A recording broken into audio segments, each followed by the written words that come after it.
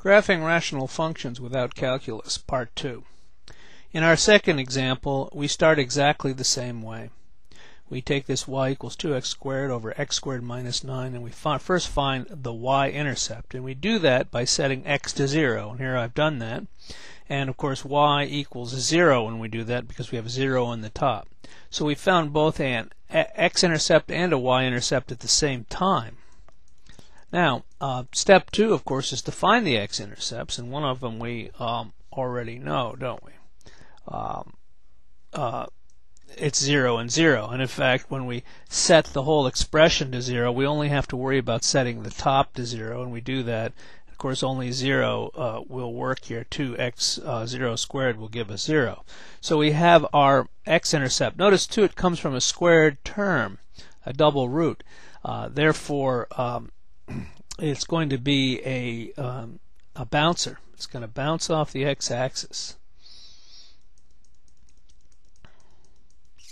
Okay. Step 3, the lead term test. And the lead term test can indicate a horizontal asymptote, HA. Caution, we do not necessarily have to have a horizontal asymptote, and the graph may cross the horizontal asymptote near 0. Eventually, the graph will get arbitrarily close to the horizontal asymptote, if it exists. So what do we do here? We look at this thing. We say we look at the highest, the lead term on the top and the lead term on the bottom, the highest powered terms, and y is approximately 2x squared over x squared, which equals 2 as x goes to plus and minus infinity. Or we say we have a horizontal asymptote at y equals 2. So we do have one. This function is going to behave like y equals 2 as x gets big in the positive or negative direction. Step 4 is symmetry. We put in negative x, and of course you're supposed to know how to find this yourself, as I suggested in the first rational function video. And we find that f of negative x equals f of x. Therefore, we have an even function. That's great because we only have to really graph the right-hand side, and then the left-hand side will just be a reflection of that across the y-axis. Vertical asymptotes. Vertical asymptotes, given a rational function, is in reduced form.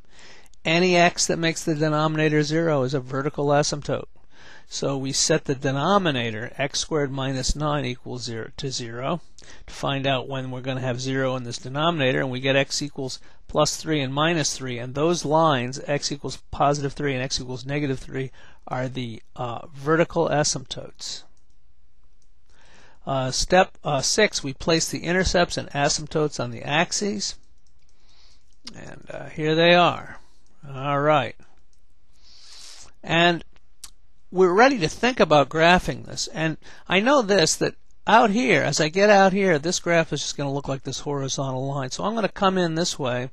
I'm cruising in. Now I'm going to hit this vertical asymptote. It's not defined here, so I either have to go to infinity this way or down to infinity this way.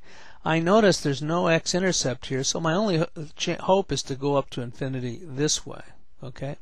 Now, when I get between this x-intercept here, this bouncing intercept, and this vertical asymptote, I don't know whether I'm going to go this way. Oops, excuse me. I'm going to go up this way, or whether I'm going to go down this way. And the only thing we can do is pick a number like 1 between 0 and 3 here, and see whether that number is positive above the x-axis or negative. Notice when I put 1 in here, I get a negative number, a number less than 0. I've done it right here, put it in the function. So at 1 I'm going to be down here, so I know it goes this way, doesn't it?